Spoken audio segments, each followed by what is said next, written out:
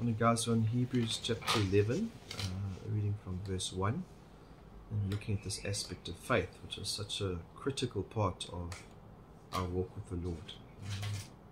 We can move mountains if we've got a faith as much as a mustard seed, and we don't get healed because God says you don't have enough faith, and we saved through faith alone. And so faith is the fundamental issue when we come to spirituality. We can have faith also in the wrong things, and we can faith and trust in people and a car to get you from A to B. But what is a faith towards God? So let's look at Hebrews 11. It says in verse 1, now faith is assurance, in the King James, or substance of things hoped for. And so we hope for a better eternity with God. We hope that we get to heaven. And when we have absolute confidence or assurance in that what Christ can do to get us there, that's faith. The conviction, or in King James, the evidence of things not seen. And I think if there's absolute proof, visible proof, tangible proof, then it's not faith. But if you believe in God who you cannot see, and you put all your trust in Him, then that's faith. And so true faith is not based on empirical evidence. It's based on believing what God can do, and we know that God is faithful, God is true, God has proved Himself. Every promise has come true, so we can completely trust and rely on God. And so, like I was saying at the beginning, we need to know, where's our faith directed? Is it directed in people or things, or is it directed in God, who is completely trustworthy, completely true, and the only one who is able to save us and bring us to heaven one day?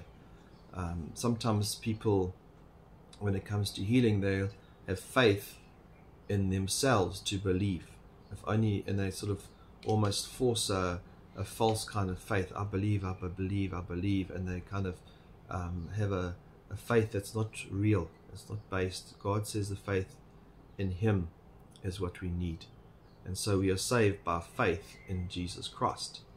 And ultimately, Ephesians 2 verse 10 says, or 8 says, it's a gift. So it starts as saving faith as a gift, and then once we receive that gift of salvation and we believe on Jesus, then we need to build on that faith. And so the Bible talks about on us building daily and going from faith to faith, and that is through His Word and through the Holy Spirit. So at salvation, which is a gift of faith, the Holy Spirit comes in, and He enables us with the reading of the Word to now grow in that faith.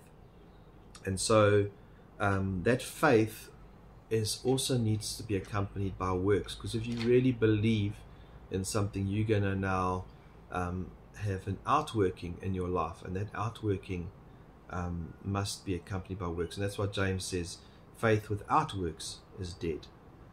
Faith is not just an intellectual understanding. It comes with an action. It's in a verb, and so it needs to be outworked by steps of faith that we'll do on a daily basis.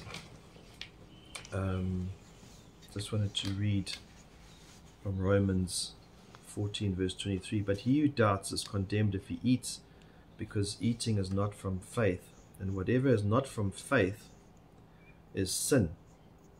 So even if we believe in something that's not necessarily sinful, like whether you eat pork, whether you believe you can eat pork or don't eat pork, it's not sinful. But even if you believe in something that's a preferential thing that you may have got wrong, if you believe God is unhappy with you and you go and do that thing, you are sinning. And if we cause someone else to do that thing, then we're sinning by causing that brother to stumble. And so it's so important that we have the convictions of the truth, and then we act out those convictions in faith towards God. Amen.